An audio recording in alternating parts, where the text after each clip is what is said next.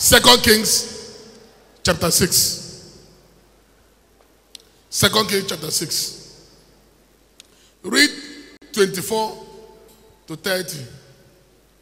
And it came to pass after this that Ben-Hadad, king of Syria, gathered all his hosts and went up and besieged Samaria.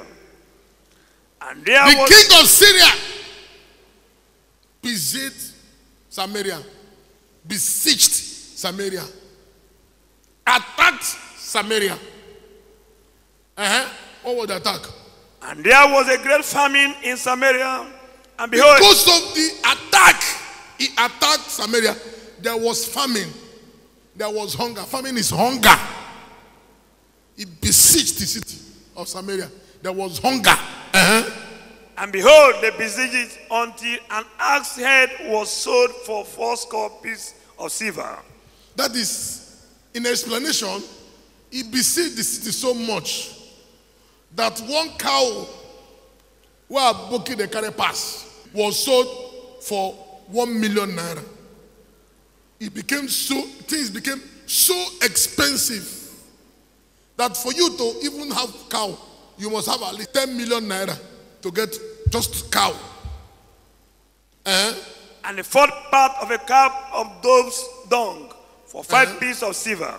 And as the king of Israel was passing by upon the wall, there cried a woman unto him, saying, Help my lord, O king. When the woman saw that the king of Israel was passing by, he said, Please, king, help me.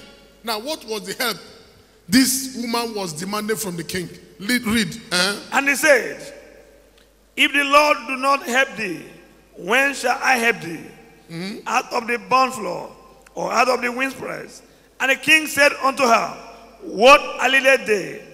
And she answered, This woman said unto me, Give thy son, that we may eat him today, and we will eat my son tomorrow. So we boiled my son, and did eat him.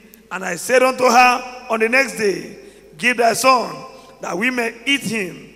And she had hid her son. The poverty was so much that two women, in order for them not to die of hunger, they made an agreement. Today, I will bring my own son. We'll cook him and eat him. Tomorrow, we'll bring your own son and eat. The next day, the other woman refused to bring her own son. That was the extent of poverty. Today, deliverance is titled Breaking Satanic Embargo.